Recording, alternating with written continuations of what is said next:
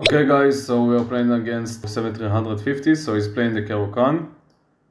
Let's go d4, and basically he's playing for d5 of course. Now basically here we can exchange, we can advance, but I wish to go for the main line. Basically he's going to take. Now we can play with the bishop or with the knight. Basically in this position we can defend the knight, we can also take, so I think taking is actually quite interesting. And basically he's doubling up his pawn, bishop to d6 is coming next, following up with the short castle. So for now let's keep improve the position. c3 is the move.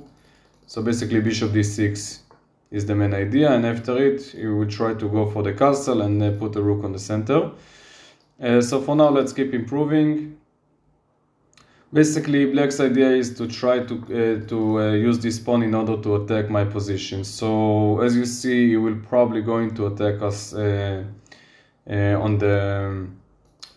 the king side as soon as possible. So let's play bishop e2, and I guess we can already go for h3 just to ask this bishop what he's trying to do. Okay, and yeah, and let's go queen b3 just to increase the pressure on his position. As you see, this pawn is also controlling some squares, so I can't really develop my knight. Okay, so he's offering us a queen exchange, which I don't really want to allow, of course. But I guess I can, if he's going to take, I'm going to get an open file for my queen. So for now, let's allow that. If you want, we can take. Okay, and basically we need to develop the bishop. Let's find the square for the bishop. I guess bishop e3 makes sense in a way. Just improving the position, of course.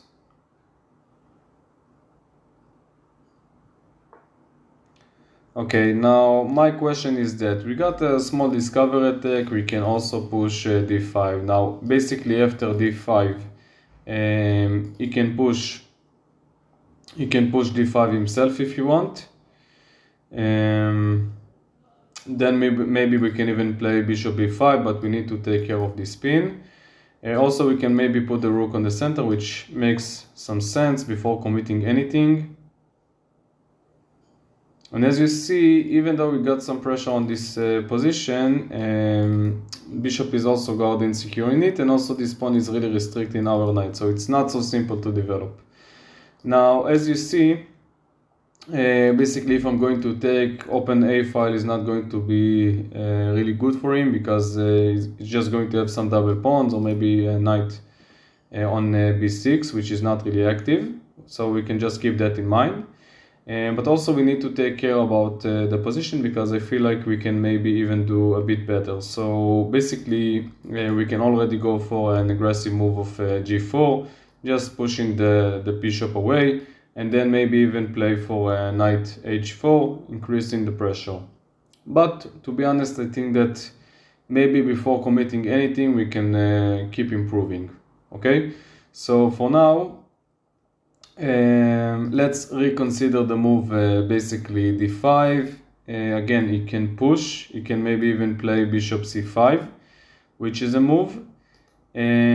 Also I'm considering the move knight to d2, following up with the knight to c4 with a very nice fork between the bishop and the queen, and we are going to probably exchange bishop after. So I think this is actually a very nice idea. And as you see, I did take my time on the position, so I need to play a bit faster. Okay, so he declined the trade, but now we got knight c4. I guess he will maybe trade and then move his bishop away. But then we get an open file, and as you see, we got bishop to f3. Now as you see, we can possibly take the bishop. This is a fair idea. We can also try to search for another move. No, so basically taking the bishop and now take a free pawn makes a lot of sense. And we do need to be careful, because he can try to maybe take on b2, but basically we can just grab another pawn. So I think that we're actually better in this position, but clearly he's got some ideas, so we need to make sure that we are not trapping the queen or anything, okay? So for now, let's grab another pawn. We just need to make sure again that it doesn't really have anything. No, I don't see anything in this position, even though it's a bit scary, but basically I'm fine. And yeah, as you see, we have got the first pawn, and before pushing it, I'm just going to bring the queen back to safety. Basically, queen d1 is really good. Okay, and as you see, he got some pressure against g2. Basically, sliding the bishop back to f1 makes a lot of sense. Just securing everything. Okay, and this move is not really scary because basically you can just slide the queen back. Queen b3 is a move, and after take and take, I guess it's fine, but I actually want to push. So actually queen d1, I think it's even better. And from now you can play even aggressive if you want. We can play, for example, queen g4, following up with bishop h6. Also, as you see, this bishop is got some pressure on the position, but we still need to take care about this pawn. So basically I can take and take, and then play maybe queen g4. Makes sense, just to relieve the pressure that we got on b2. And we are almost ready to push the pawn. Now, for example, in this position, playing a move like f5 makes some sense. I think f5 was actually quite better, but bishop g6 is good because now he's blocking any checkmate ideas. Okay, so let's push the pawn. We just need to be again just mindful about the clock, but basically this is completely winning for us. I'm not really positive that you can make something out of this position, but of course we need to be careful and keep everything solid.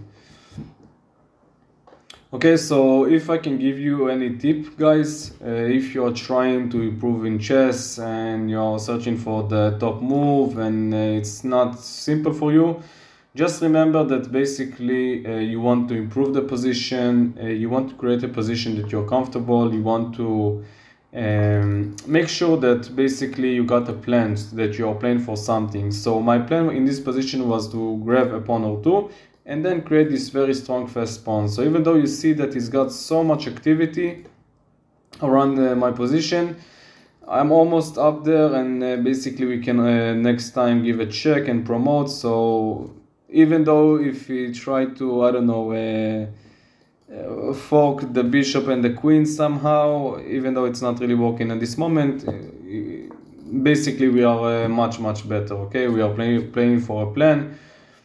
This rook is behind this pawn. We are basically ready to play check and then promote. Okay, so basically we can even take this pawn, exchange.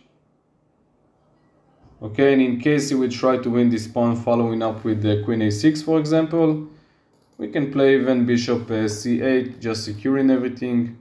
Okay, so as you see, for example, this is a very nice move because he's attacking and securing this pawn, but he doesn't really have any time to attack this pawn because I'm almost about to promote. So basically bishop b8 is securing everything. And again, guys, if you want to improve, search for a plan. Okay, play for a plan. Okay, so okay, rook g5 is a move, of course. I guess he will try to maybe increase the pressure.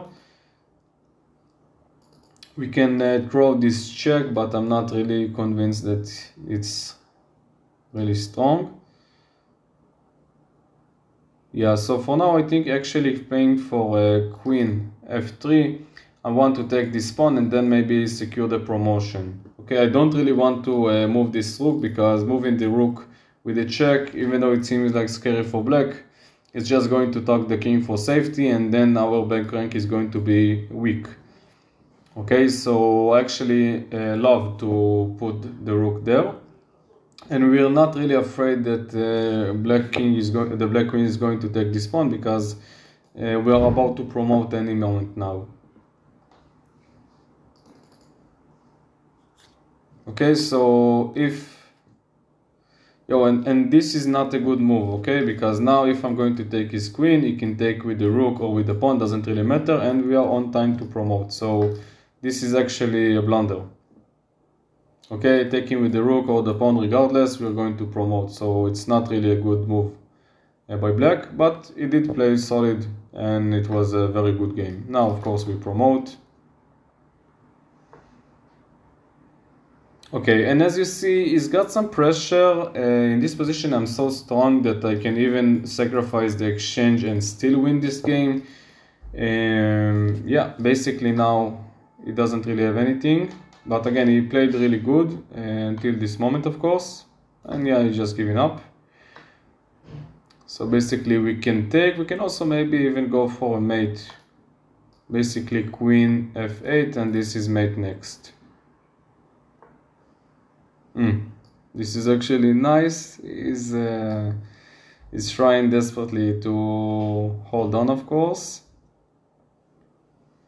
Yeah, okay, let's just take, never mind, let's just take. So basically this is not a mate, unfortunately. And we want to take and secure everything.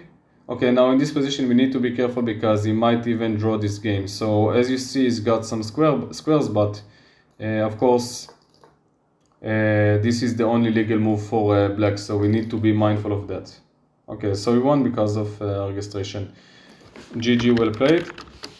Okay, so if I can give you my advice, I saw a lot of games by grandmasters and high-rated players. You see that they are slowly but carefully trying to improve their positions and find better square for their pieces and trying to develop a plan, a realistic one. So if I can draw back to the position,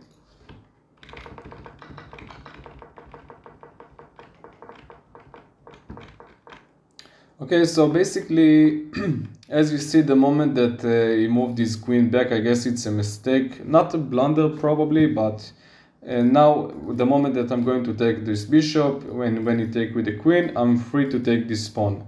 Now, of course, that he can play rook b8 with the tempo on the queen, and then this moment I can take another pawn.